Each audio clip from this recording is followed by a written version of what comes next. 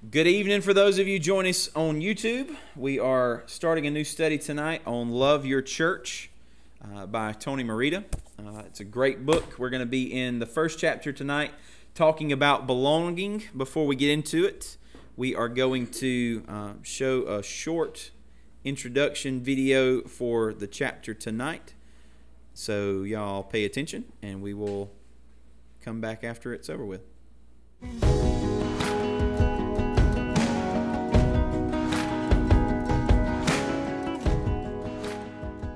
The Lord Jesus Christ loves the church. His heart is bound up with His church. That is why when Paul was persecuting believers, Jesus asked him, "Why are you persecuting me?" To persecute the church was to persecute Christ. And the reverse is also true, in that to love the church is to love Christ. When you really think about it, being part of the church is thrilling. We are a little embassy of the kingdom of God. We are His household, His body. We are being built into a temple with Christ as the cornerstone. Being part of the church is a joy.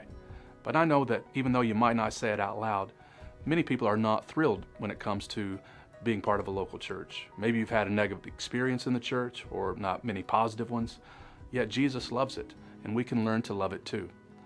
But what does it actually look like to love your church?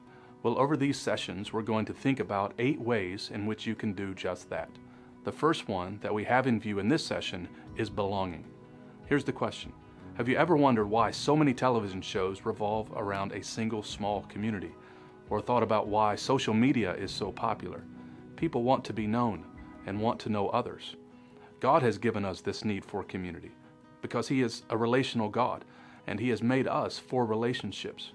But sin gets in the way, breaking our fellowship with God and with others. But in Christ, we are reconciled to God and to one another. We become part of a new community, the church. God has given us a place where we belong. Now we need to commit to belong to a local church, a particular group of believers in a particular place. This is where we actually live out our union with other believers. We are to belong to a real community of people locally. In this session, you're going to spend some time looking at Paul's letter to the Ephesians, which contains many significant passages about the church. Among other things, it tells us that we are being built together into a temple with Christ as the cornerstone. We are being sanctified, nourished, and cherished by God together. This is what we belong to in our local church. There are obstacles to this kind of belonging. Let's be honest about that. But we also belong by grace. And as you go into your discussion, I want to leave you with the thought of the 20th century German theologian Dietrich Bonhoeffer, who says, "The physical presence of other Christians is a source of incomparable joy and strength to the believer. It is grace and nothing but grace that we are allowed to live in community with Christian brethren." Why don't you take some time to pray before you guys start your discussion? All right. Well, let's do that. Let's pray, and then we will get into our discussion tonight. Father, again, we thank you for this time to come together tonight. We pray that you would bless our study as we open your word, as we look at the importance of belonging, that God, you have designed us to be a part of community. You have designed us in your image, and so we are grateful for that. We pray that you bless our time together. We ask all of these things in Jesus' name. Amen. All right. So tonight, if you have, does everybody have a copy of the discussion guide, or at least one in the book or the paper version of it? If you're watching on YouTube, I will have in the link a link in the description below that you can access the same discussion guide that we're using for tonight. But we're going to start off, if you have your Bibles, open up with me to Ephesians chapter 2. And I'm going to ask if I can get a volunteer to read from Ephesians chapter 2, verse 18, all the way through chapter 3, verse 19. It's going to be a good little chunk, but we'll read that and then we'll get into it.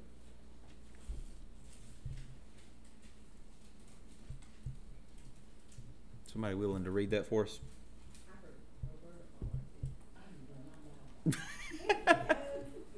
Look at there. Look at there. Thank you, Miss Faye, for volunteering. I appreciate that. I'll read it. All right, Carly. Okay, I'm 2:18. Okay. For through him we both have access to the Father by one Spirit. Consequently, you are no longer foreigners and strangers, but fellow citizens with God's people, also members of his household. built on the foundation of the apostles and prophets, with Christ Jesus himself as the chief cornerstone. In him the whole building is joined together and rises to become a holy temple in the Lord. And in him you too are being built together to become a dwelling in which God lives by his Spirit. For this reason I, Paul, the prisoner of Jesus Christ, for the sake of you, Gentiles, surely you have heard about the administration of God's grace that was given to me for you. That is, the mystery that made known by the revelation, as I have already written briefly. In reading this, then you will be able to understand my insight into the mystery of Christ, which was not made known to the people in other generations, as it has now been revealed by the Spirit of God's holy apostles and prophets.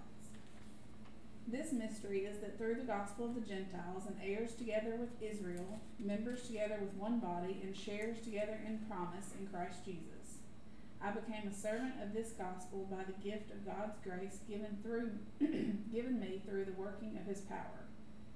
Although I am less than the least of all the Lord's people, this grace was given to me, to preach to the Gentiles the boundless riches of Christ, and to make plain to everyone the administration of this mystery, which for ages past was kept hidden in God who created all things.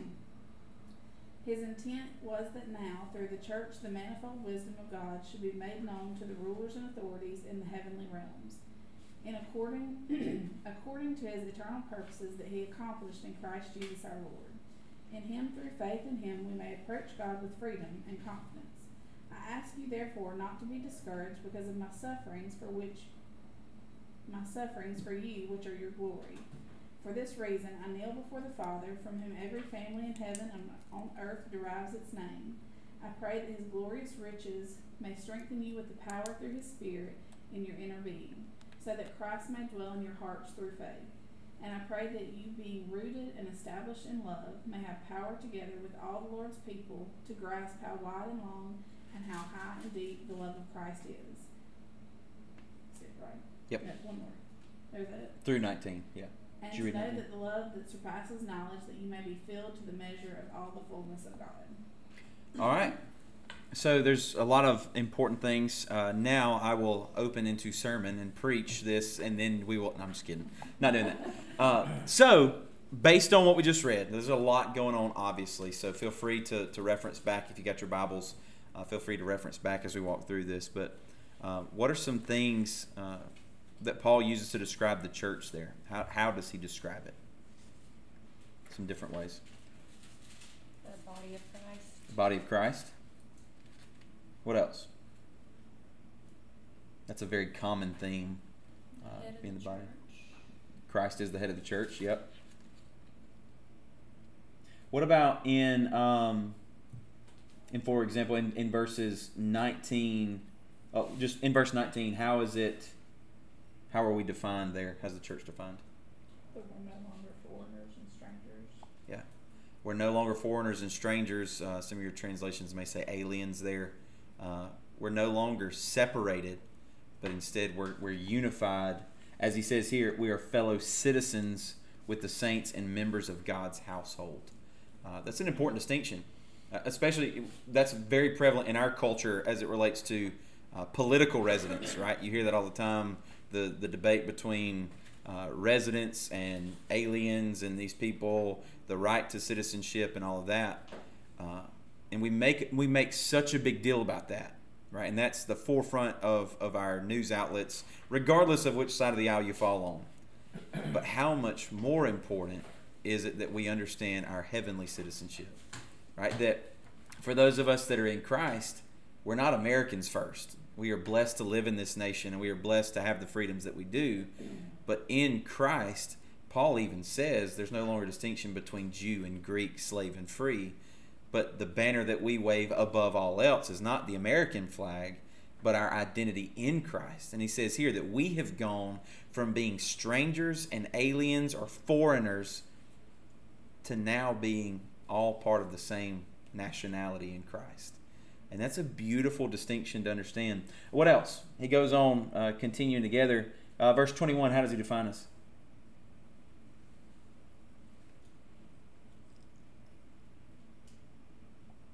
If you got your Bible.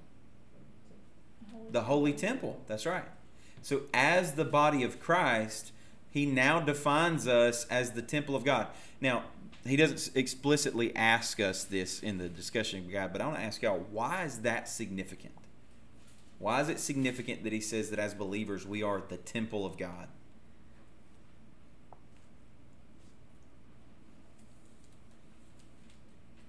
What's significant about the temple?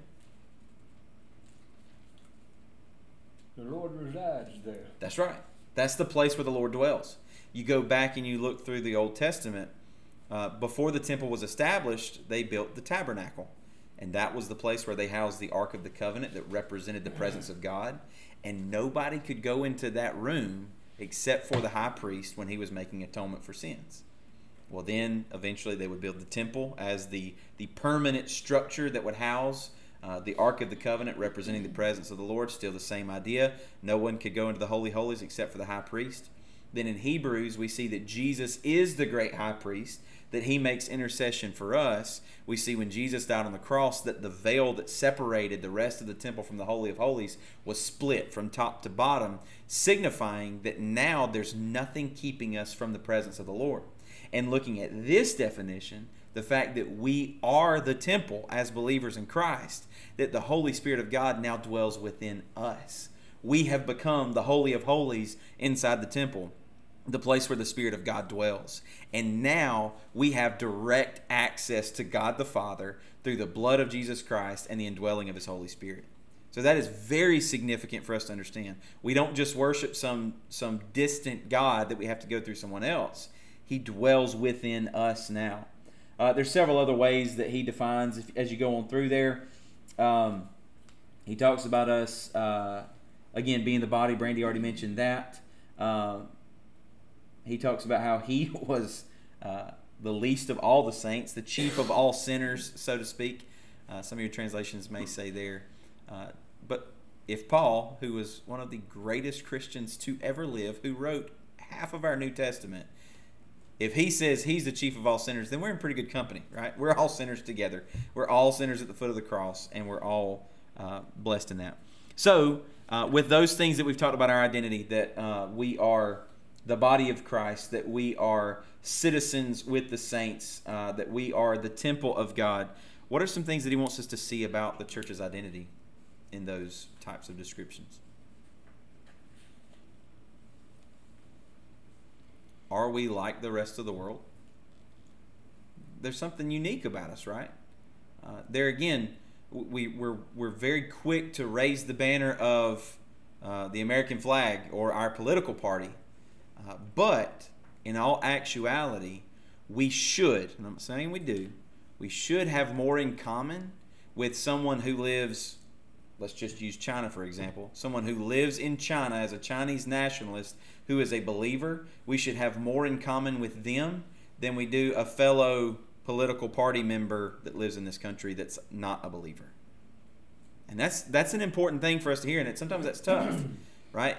If we're just using the example, and I'm just going to throw out the example of being a Republican, we feel like we have, if we're a Republican and that's how we vote, we feel like we have way more in common with another Republican voter that's lost than we do with someone that lives in China that's a believer.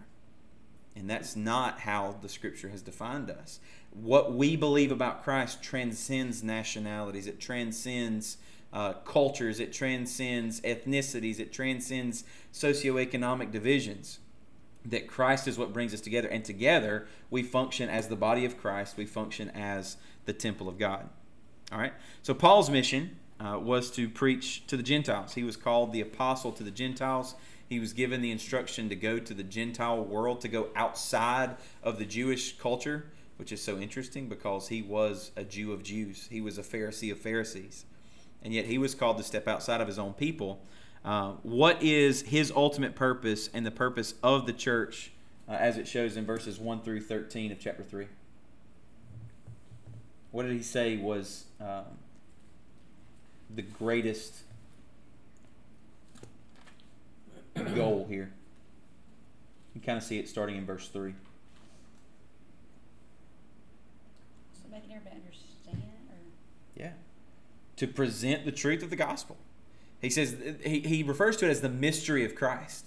So what he's talking about is they have the scriptures, and Paul says this in multiple places. He says it when he talks to Timothy. He says it when he talks to Titus. He says it to the Corinthian church. The scriptures are already there. He's using the Old Testament scriptures to share the gospel. So he says everything that you need for salvation is already there, but there's this cloud, this cloud of mystery surrounding it. And Paul is saying, I'm here to connect the dots to help you understand the mystery of Christ. To show, here's what was prophesied in God's word, but here's who Jesus is. And here's how he fulfills all that was said. Here's how he fulfills what was written all of these years leading up to it. And look at what he says in verse 8. Why was grace given to him? Verses 8 and 9. That he should preach. That he should preach what? To the Gentiles. Uh-huh. What specifically? The unsearchable riches. That's right. The unsearchable riches, the goodness of who Christ is that was hidden for ages in God who created all things. So he is making known what has previously been hidden. Now, he's not preaching a new gospel, and that's so important to understand. The same thing we talked about in Sermon on the Mount. Jesus didn't change anything. He's revealing what was already there. He's showing you the true meaning that was given when the Old Testament scriptures were written. He's just showing the fullness of it now. In Colossians, he refers to it as the law was the shadow of things to come, but Christ is the one casting the shadow. So when you look at the Old Testament, there's this picture of something to come. It's like you see the shadow on the ground. Well, there's something casting that shadow. And in the New Testament, we see that it was Christ standing there the whole time. We could just see the shadow where now we see him. And so there's this beautiful understanding there. All right. What does Paul pray for his readers in verses 14 through 19? What's his prayer? He says, for this reason I kneel before the Father. What does he pray starting in verse 16? Strengthen with power. Yeah. That Christ might dwell in their hearts. Mm-hmm. Will be rooted and established in love. Yep. So as we talk through this, I think there's kind of a triage of things. That some things we do really well, some things that we need to work on, right? And I'm not saying Bethlehem, I'm saying the church at large. Pray that he may grant you to be strengthened with power in your inner being. Sometimes we do well with that. Sometimes even if practically we may not, we can say, hey, I believe the truth of God's word. It gives me strength to stand on. Philippians 4:13, I can do all things through Christ who strengthens me. Sometimes that's harder in application when we go through difficult times in life. We don't necessarily go to him first. It's kind of like the last resort. We go through everything else, all the other options, and then we're like, all right, God, I'm here. I'm trusting in you for your strength. He says that Christ may dwell in your hearts through faith. This is not the same as saying I've asked Jesus into my heart, but it's talking about Christ and even getting into John 1, the understanding of the Word of Christ. If Christ is the embodiment of the Word became flesh and dwelt among us, that Christ as his Word and the understanding of who he is dwells within our hearts. As Psalm 119 says, I have hidden your word in my heart that I may not sin against you. You be rooted and firmly established in love. May be able to comprehend with all the saints what the length and width and height and depth of God's love, and to know that his love surpasses knowledge. Notice that he says not just hear the word of God, not just believe it, but he says to comprehend it. To understand the truth of God's word. That's Paul's prayer. That the word of God is able for us to comprehend and understand, and it changes all of these other aspects in our life. And that's very important. Why do you think he includes the phrase, together with all the Lord's holy people? And how does that change your understanding of his prayer?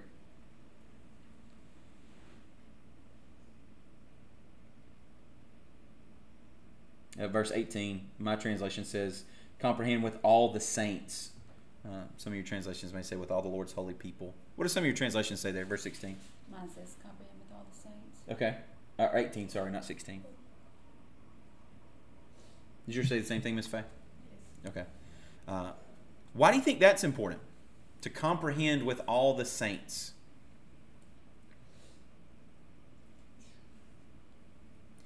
Do we do... which I'm going to make this statement. Every person in the world is a theologian. Whether you want to say you are or not. Everybody has a certain belief set about God. All theology is the study of God. It's how we define God, how we understand God. So with that in mind, do we do theology in a bubble individually, or do we do it collectively with the church? It's a trick question. I'm acknowledging it's a trick question. Yeah, it is both, right? So do we study God's Word and develop understanding on our own? Absolutely, we should be, right? He's called us to have a relationship with Him, to understand.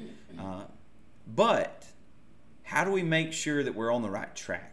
How do we make sure that we're not off in left field coming up with something that's not accurate with Scripture?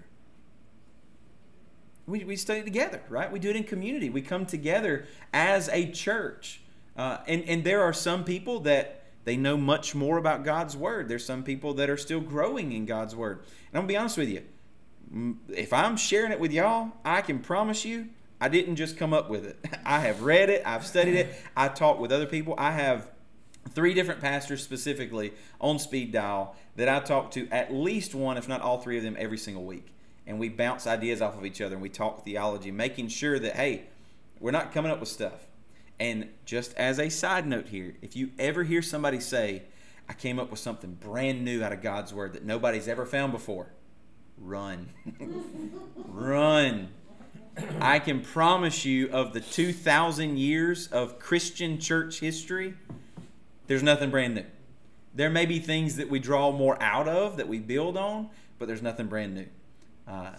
We've got a pretty good establishment. And I would say a lot of the heresies that are coming up in today's society are because people have not studied what the great leaders have found ahead of us. They've already done the work. Let's just build off of that. Let's continue to grow and use the work they've done. We don't have to reinvent the wheel as it relates to our Christianity. But Paul makes it clear here, there is an importance of comprehending together, that we work together to understand the truth of God's Word.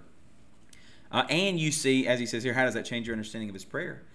Paul's prayer is not that we're just doing Bible study individually, that we're sitting at home. And I've heard this so many times as a pastor. Well, I don't need the church. I've got my Bible. I can sit at home. I can read it, and I can get just as much out of it. Well, if that were true, you would see the importance of gathering together with the saints and not neglecting them, as is the habit of some, but comprehending together with all the saints the length and width and depth of God's love. So, therefore, seeing this mindset coming together helps hold us accountable.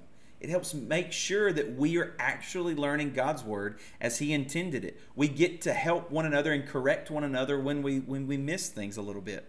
And I am grateful for those pastors in my life. Because there's times where I'm like, hey, this is what I'm reading. This is how I think. This is what I think it's saying. Help me make sure. And they're like, no, man, you missed that. Another good tool for you in your personal Bible study is commentaries. And again, we've talked about this as we talked about studying the Bible.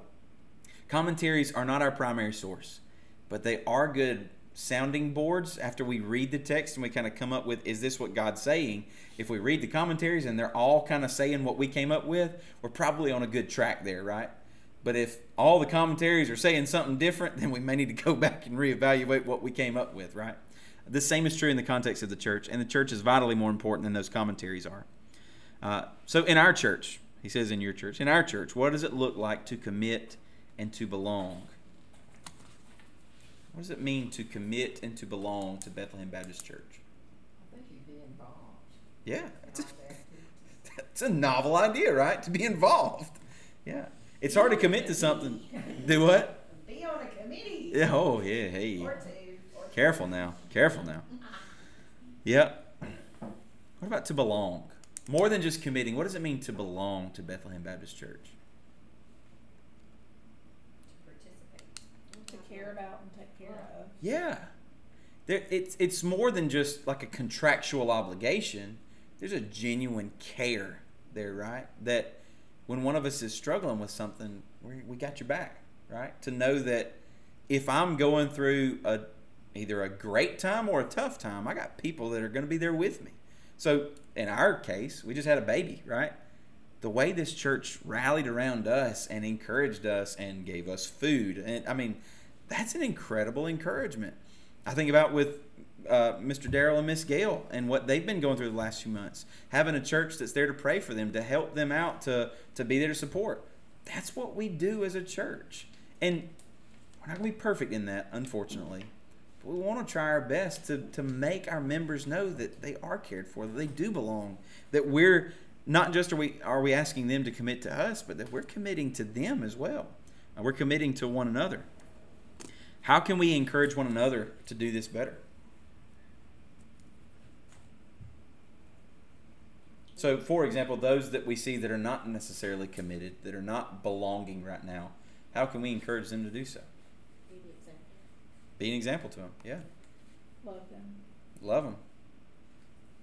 We got a very real example of this, right? We just put out the list of active and inactive members, right? So we have a very real list of people who are on our membership roster, but somehow they've slipped through the cracks. And so one way we're not going to help them commit and feel belonged is to call and berate them. You ain't been here. You're a terrible person. What are you? That's not how that works. But just like y'all said, to be that example, to love on them, to make them know, hey, we miss you. Invite them back. Yeah, we want you here with us. That goes a long way. The way that we present truth goes a long way. It's one thing to say, you ain't been here in a while. You need to be here. Is that true?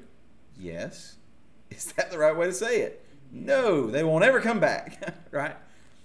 But to present it in a loving and caring way, to say, hey, we miss you and we love you. It's a big difference. What's the danger in not belonging to a specific local congregation? Accountability. Yeah, that's a big one. There's no accountability. And I would change that question just a bit to say belonging to a biblical and godly local congregation. There are some churches in our area that I'm not going to publicly state their names, but there are some churches that it is possible to be a member of those churches and for there to be no accountability, whether you're there or not. They have no clue if you're there. It's all about how you feel when you leave. Do you feel encouraged? Do you feel happy? And if that's the case, then they've succeeded for the week. There's never going to be cases of church discipline where sin is addressed within the life of the church. There's never going to be those phone calls of, hey, I hadn't seen you in a year. What's going on? How can I pray for you? Not that they don't necessarily care, but they just don't keep up with those kind of things. And so there's a very danger in that. I've even thought about this in our own personal lives, going through difficulty. We talked about suffering with one another. I can't imagine going through life, losing a loved one, having to go through a funeral, having to go through difficult times in life, whatever it is, and not having a church family to be there for us. I think about when I've had family members that have passed away, how much our church families have been there to rally around us, to support us, and to encourage us in that.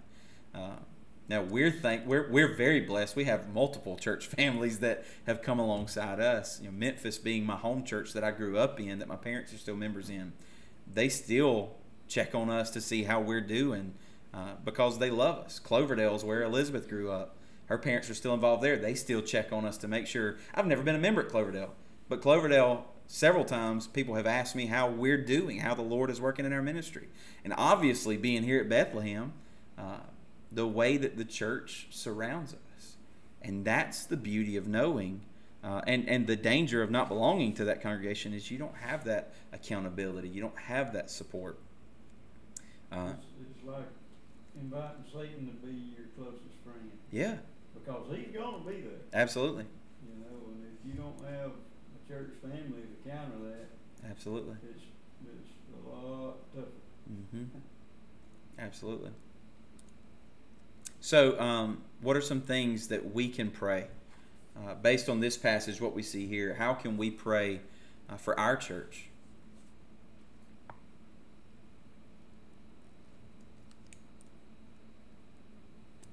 I think we could start by praying for that list of folks that hadn't been here Yeah.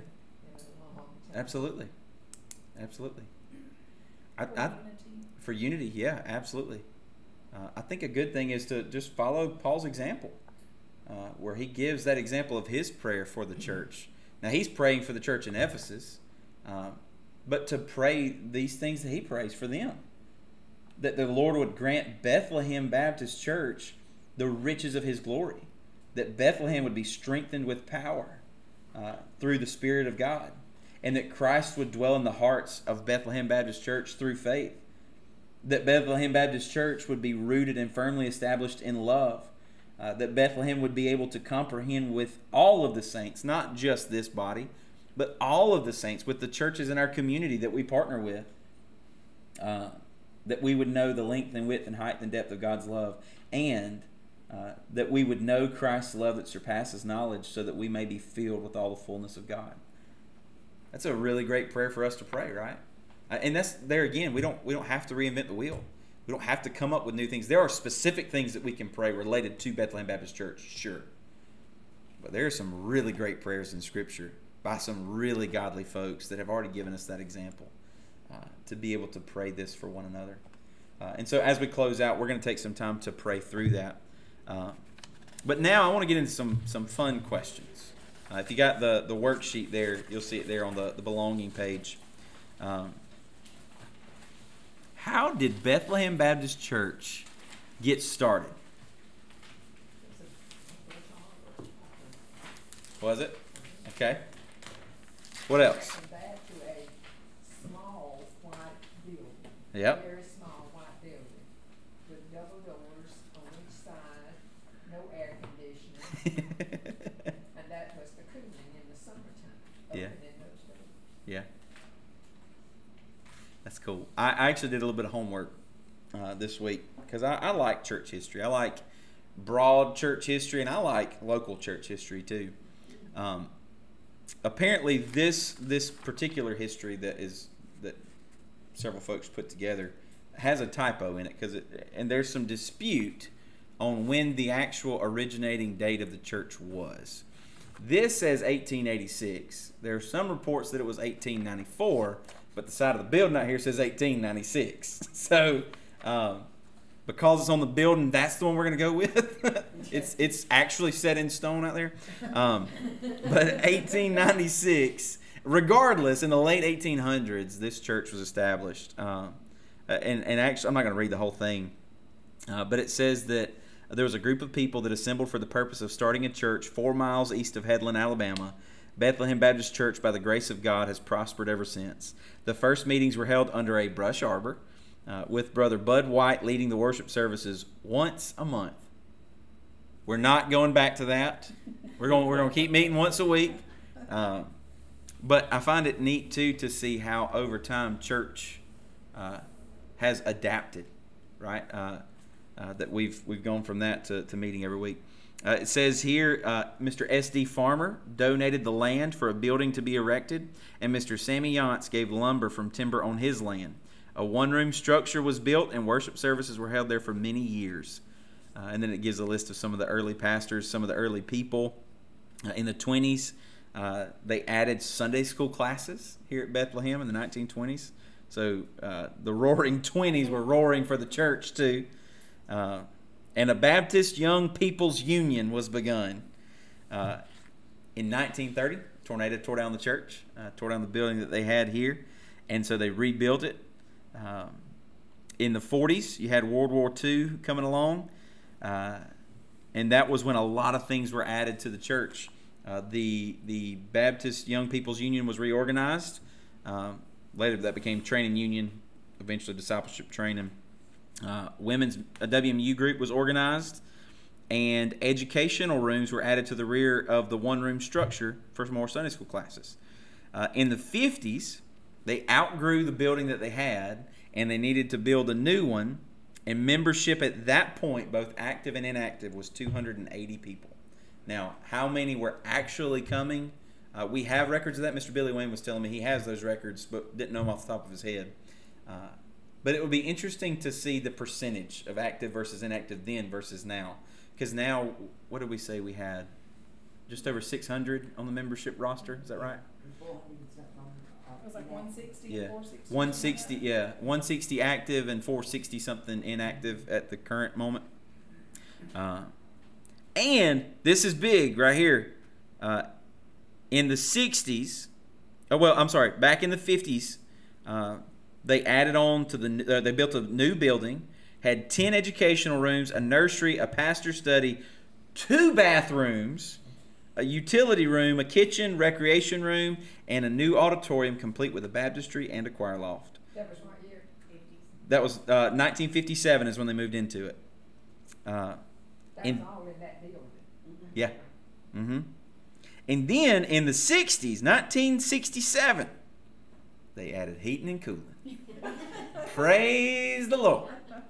And we were talking about that earlier, and Mr. Billy Wayne said, and they've been replaced multiple times since then. In the 70s, they had to build on because they didn't have enough room. They added on to the sanctuary, new baptistry. In the 80s, Brother Bob Pemberton came in 1981 as the pastor.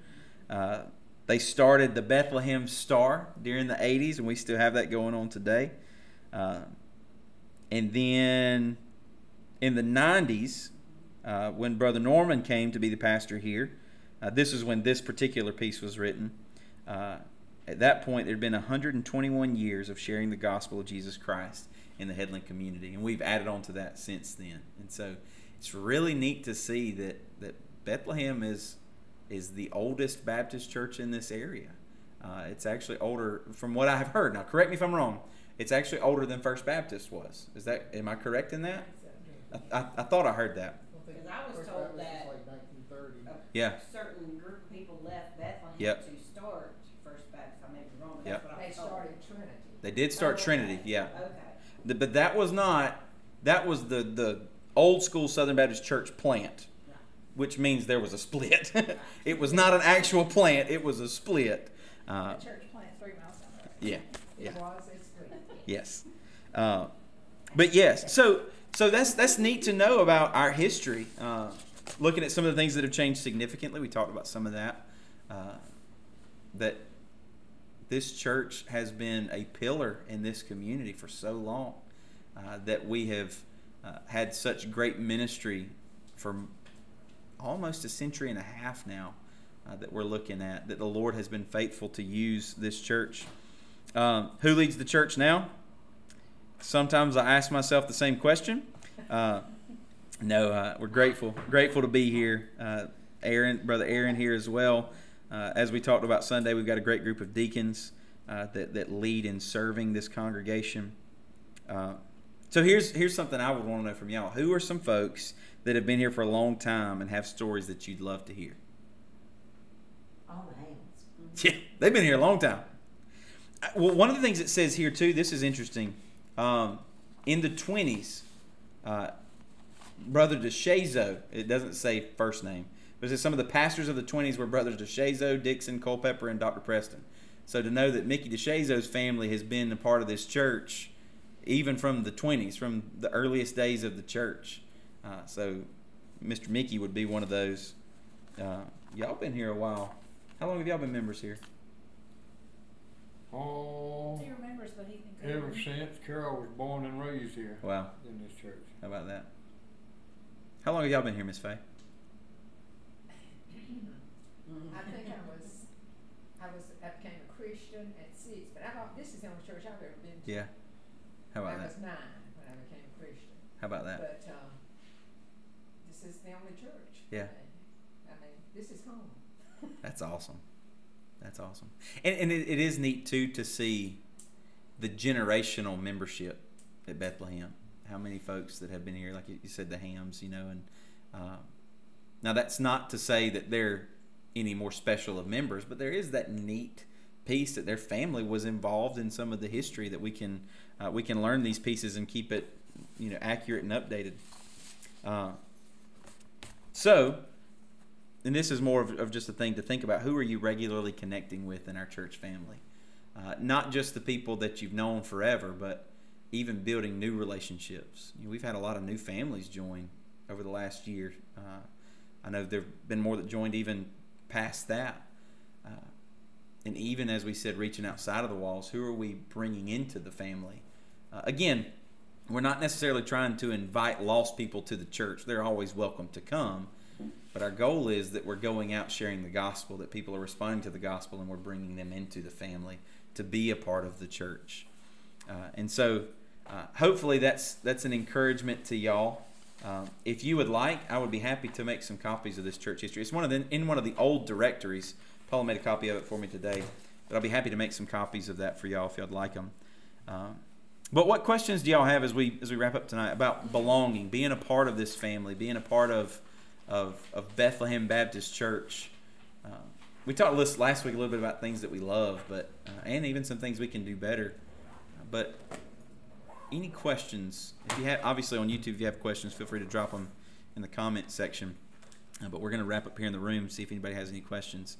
But one of the things this past year, when we went through the pandemic, yeah, not being able to come to church mm-hmm. was a big,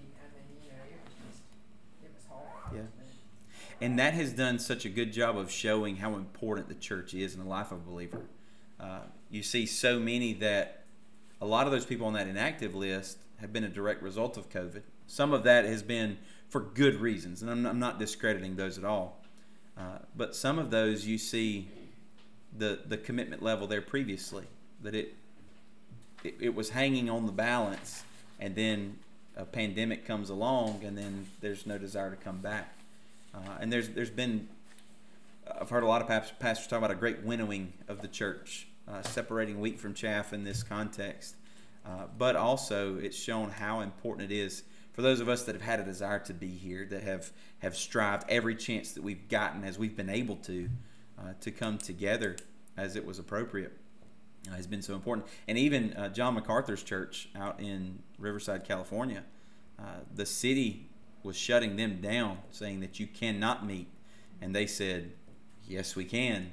And they continued to meet, and the city started fining them every single week that they met. And they went up suing the city, saying that we have to meet. We are called by God to gather as His people and to worship. You can fine us all you want to, but we're going to keep meeting. And they wound up suing the city and won a multi-million-dollar lawsuit because the city didn't have the constitutional right to stop them from gathering. Now, that's not always going to be the case. And that's not the case around the world. But at least for now, the law is still on our side and allowing us to gather in that sense. And so, great encouragement there to see how important the life of the church is for us as believers, to have that sense of belonging. All right? Well, let me pray for us, and then we will close out for tonight. We are finishing on time, too. That's what I'm talking about. Let's pray. Father, we are so thankful that you have allowed us to be a part here at Bethlehem Baptist Church. God, we thank you for a wonderful church. Not a perfect church. God, there's no such thing. As long as there are imperfect people that make up the membership of the church, there will never be a perfect church. But God, we thank you that you have called us to this church. We thank you for the brothers and sisters that you have surrounded us with, that when we go through these difficult times, we can suffer together. God, when we go through the great and exciting times, we can celebrate together. Even as you tell us in your word in 1 Corinthians 12, when one of us suffers, we all suffer. When one of us rejoices, we all rejoice. God, you have given us a family to belong to. You have adopted us into this family. God, it has nothing to do with where we were born or where we come from or who our mama or daddy was. God, it has everything to do with you, this new birth, not of flesh and blood, but of the Spirit. So, God, we rejoice in that. I thank you for my brothers and sisters here at Bethlehem Baptist Church. And I pray that we would do well to continue to live out the calling that you've placed on our lives, to help encourage those that are not committed, those who don't feel like they belong, that we would draw them in through the power of your Holy Spirit. We would partner with you. God, we would work alongside the work that you're doing, and we thank you that we get to be a part of what you're doing. So we love you and we thank you, and we ask all of these things in Jesus' name. Amen. Amen.